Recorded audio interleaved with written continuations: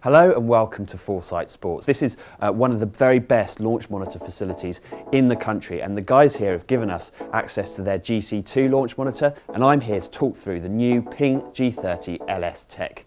The idea is pretty simple, that if you can reduce spin whilst keeping the launch conditions pretty good, you should result in a little bit more distance.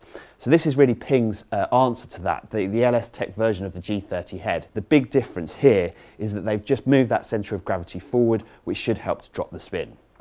Now, the other key thing that we're going to be able to test with this driver is what difference the length of shaft makes. Now, Ping have found out through extensive testing and fitting with their tour players that a certain number of their high-profile tour players have gone for a slightly shorter shaft. This would be Lee Westwood and Billy Horschel would be two of them, and certainly Bubba Watson, who, despite his prestigious distances, would actually be someone that uses a very short shaft in comparison to a lot of the players on tour.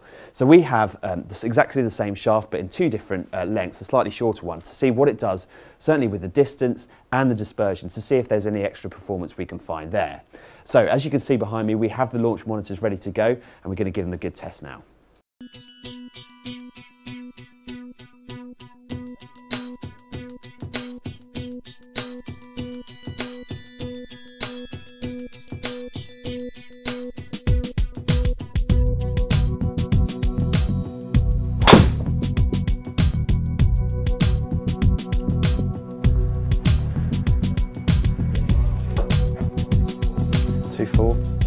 It's right in the middle now. The club head speed is basically the same. Club head speed is the same. Ball speed is almost exactly the same. It's actually quite a good comparison that, because it shows that the length of the shaft is consistent between the two.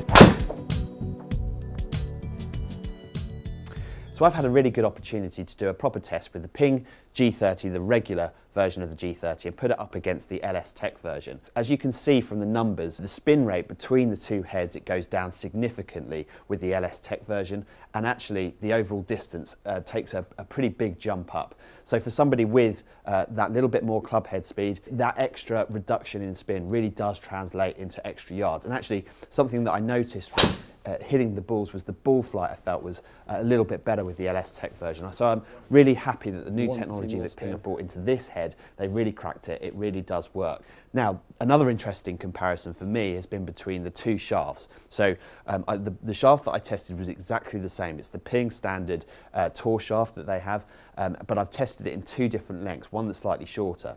Now, if you have a look at the numbers, whilst the spin rate in the shorter shaft jumped up, I did hit one right out of the bottom, which I think accounts for that. What really does make a difference, I think, is the dispersion is so much narrower with the shorter shaft for me. And I think there's an important point to make here. If you do opt for a shaft that is that little bit shorter, you might find that consistency, shot for shot, you are actually a little bit longer. The point being that you are likely to hit the centre of the club face that little bit more often. Of course, it's easy when you are testing golf clubs on launch monitors to be sort of wooed by the big number that you're able to achieve, but actually it's that level of consistency, the kind of consistent number that I was able to achieve that I really liked about the LS Tec.